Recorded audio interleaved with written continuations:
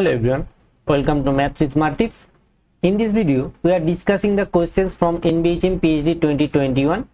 This is the question is from section B, that is, this question is from true false section. And in this video, we are going to discuss these three questions. Question number 31, which is from linear algebra. Question number 32, which is from sequence. Question number 39, which is from series. And this is the lecture 8 video of NBHM PhD 2021 solution series. Those who are not watching the previous lectures, I am requesting you to watch the previous videos. I will share the link in the description and also here in the I tab. And before going to solution, I am requesting you to all those who are new in my channel, if you like the content, then please go like to this video, share with your friends, subscribe the channel, and if you have any doubt, then leave a comment in the comment section below. So let's start with question number 31. Question number 31 says that let A be a real n by n symmetric matrix with a distinct eigenvalues, that is A no repeated eigenvalue, then and let B be a real n by n matrix that commutes with A, then these three statements are given. We have to choose whether these three statements are true or false. This is very interesting questions, and the questions based on some powerful concept of linear algebra. The first concept we should use here, that is number 1, the eigenvalues of a real symmetric matrix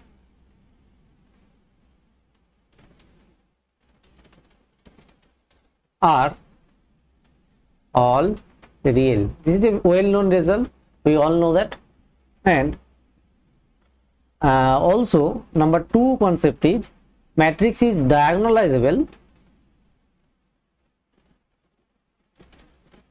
We all know that diagonalizable even only algebraic multiplicity of an eigenvalue is equal to geometric multiplicity. This is another one. Now, and also this is also a subsequent result. Symmetric matrix means diagonalizable. Symmetric plus real, this implies this is also result is diagonalizable. We can use any two on a result between these two. So now, given that A is a real n by n symmetric matrix such that all eigenvalues are no repeated eigenvalues, that means, and given since A is real and symmetric, so clearly A is diagonalizable. There is no problem. Also you can check from the eigenvalues, since the A has distinct eigenvalues, then the algebraic multiplicity corresponding to each eigenvalue is 1, and also geometric multiplicity is also 1. Therefore AM equal to GM is also holds here. Since all the eigenvalues are distinct, therefore number of eigenvectors in the eigenspace corresponding to each eigenvalue is 1. Therefore we can say that AM equal to GM, so A is diagonalizable. There is no problem of diagonalizability of A. Now if we so that the B is real matrix given, if we so that B is symmetric, then B is also real plus symmetric, then B should be diagonalizable. Now we should, given that AB equal to BA, AB equal to BA is given. Now the order of the matrix n, there is no restriction on the order of the matrix, therefore we can take n equal to 2 here. For our calculation is to be easy. So now let us take A is the matrix A11 A12. Since A is symmetric, so we take A is symmetric matrix A12 and A22. And B is a 2 by 2 matrix B11 B12 B21 and B22. Now we apply AB equal to B. This implies A11 A12 A12 and A22 into B means B11 B12 B21 and B22. This is equal to B11 B12 B21 B22 into A11, A12, A12 and A22. Now if we multiply and compare element wise of these two matrix, for the first element of this multiplication matrix is equal to A11 B11 plus A12 B21 is equal to the first element, that is 1 element of this matrix after multiplication is equal to B11 A11 plus B12 A12. So cancel this term from both sides, so this gives A12 B21, this is equal to A12 B12. That means if we cancel out A12 from both sides, this gives B21 equal to B12. That means B21 equal to B12 means the matrix B is also a symmetry matrix. Now you can apply for n equal to 3, 4 and so on, any other degree, since there is no restriction on n. So for the calculation is to be easy, I take here n equal to 2. You can also calculate for n equal to 3, but in that case the calculations bigger than this step. So we get B is a real and symmetry matrix. This implies real symmetry means B is also diagonalizable.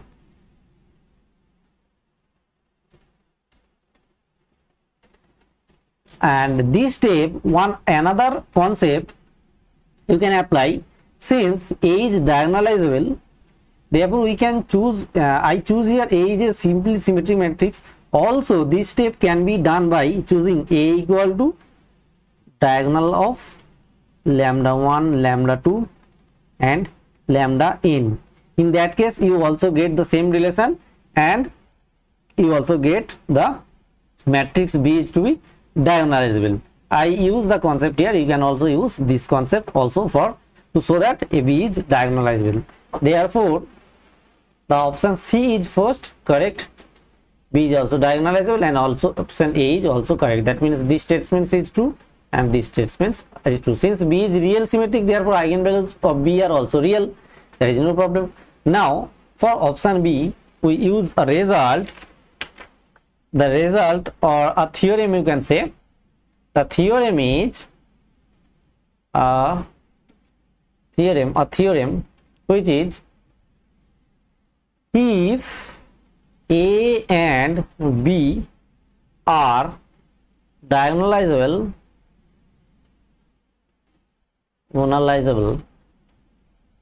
we already get B and A are both two matrices are diagonalizable, they share the eigenvectors matrix. That means the matrix which is formed using the eigenvector matrix S, if and only if AB equal to BA. This condition is given in our problem, and we all A is diagonalizable. Since A is real symmetric, B we prove that B is also diagonalizable, then this theorem holds. AB equal to BA, already our AB equal to BA condition given. That means every eigenvalue of A is also an eigenvector, every eigenvector of A is also an eigenvector of B. From this result is also true, and this result as a reference book you can use the book Linear Algebra and its application by Gilbert Strang.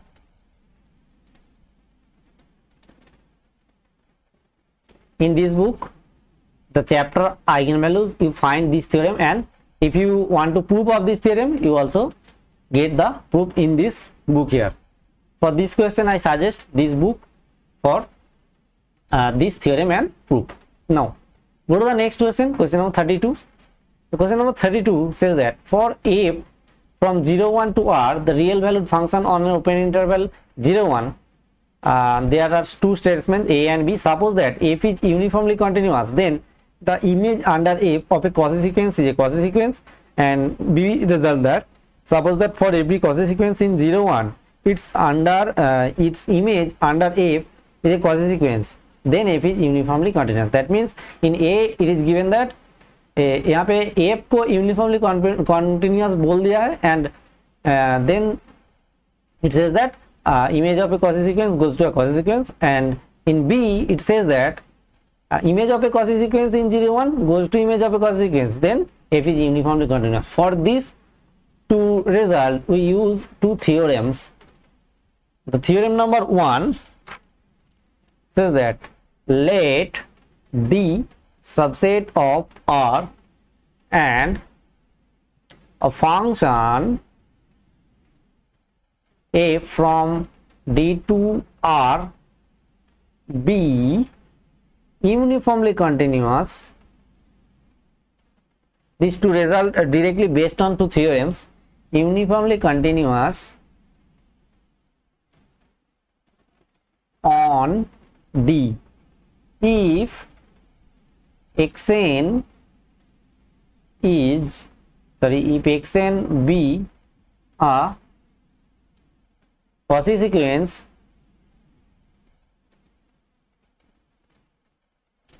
then Cauchy sequence in D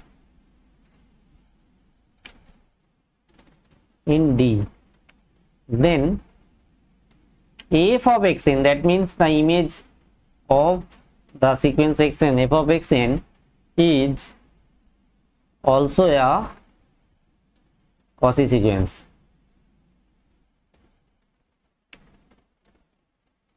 Therefore here simply D equal to interval 0 1, which is a closed open interval and bounded interval. So this result A, statement A is clearly true.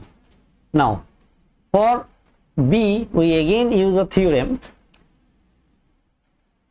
The theorem says that let D subset of our same theorem, the converse of this theorem, the above theorem, be a bounded set and A from D to R, here D equal to 0 1, which is bounded set, be a function if for each Cauchy sequence xn in D the sequence fxn, the sequence fxn is a Cauchy sequence, that is यहाँ पर बोला है कि xn image of a Cauchy sequence is a Cauchy sequence in R, then f is uniformly continuous on D.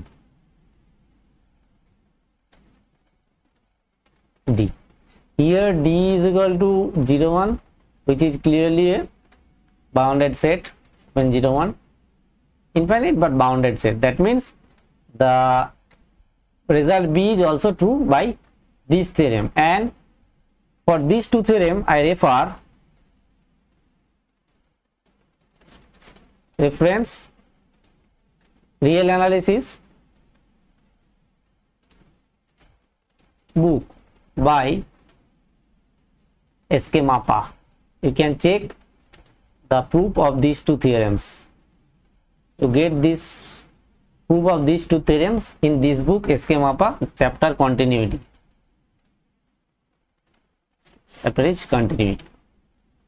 So these two statements are also true statement. You get these two theorems and proof also in this book. Now go to the next question, question number 39. Question number 39A says that summation n greater equal to 1 root under an by n converges for every sequence an of positive real number such that the series an is converges. So यहाँ पे बोला है कि series an convergence, then if this series convergence, this series is also convergent. Is it true or false? So this statement is false. if we take an example a of n which is convergent, and if we show that this sequence is divergent, then our assumption, that is the statement, is false. So now let us take n equal to 1 by n log n square. Now we apply to test this series n is convergent or not, is Cauchy condensation test.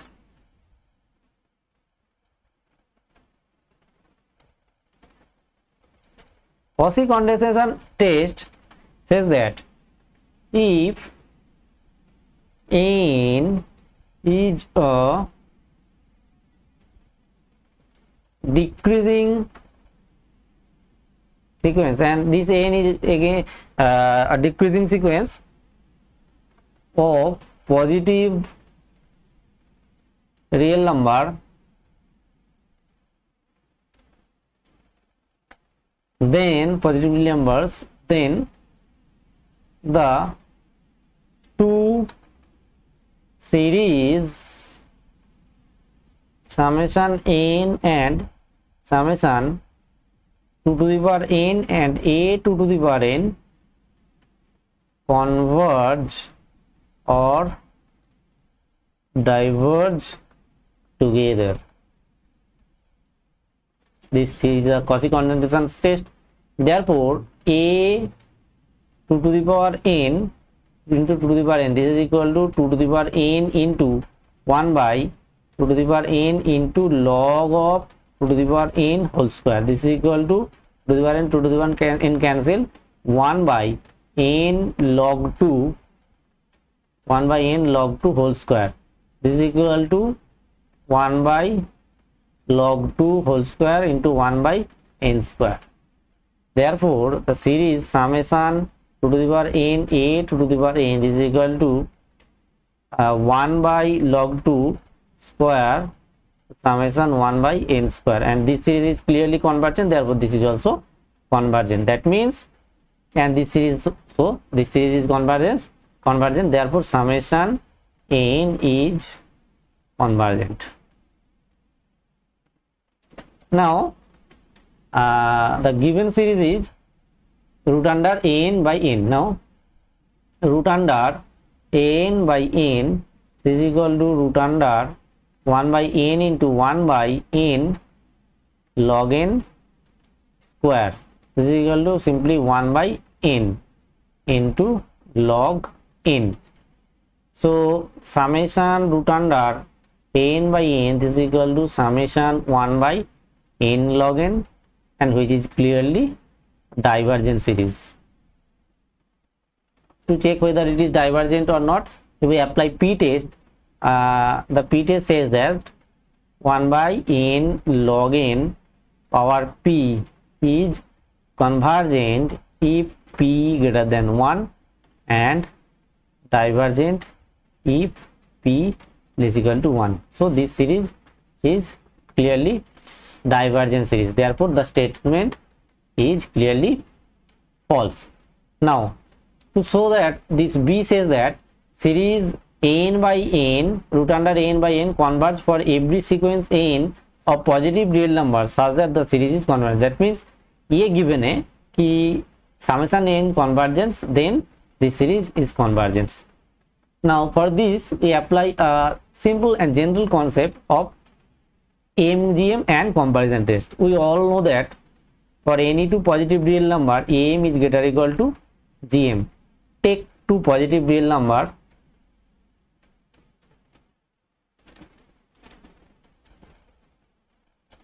yeah, n and 1 by n square.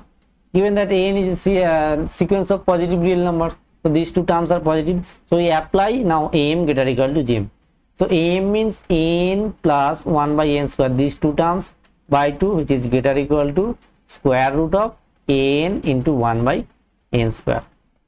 So this is equal to n by 2 plus 1 by 2n square, which is greater or equal to clearly root under n by n. Now if we take summation both side, then we get summation n by 2 plus summation 1 by 2 n square, which is greater or equal to summation root under n by n. Now this gives 1 by 2 summation n plus 1 by 2 summation 1 by n square, which is greater or equal to summation root under n by n. Now this series is convergent given, and this series is also convergent since by p test p greater than 1, p equal to 2, which is greater than 1. By p test this is also convergent, and since by applying comparison test, if un less equal to vn, we all know that if vn is convergent, then un is also convergent. Therefore same thing apply here. Comparison test, by comparison test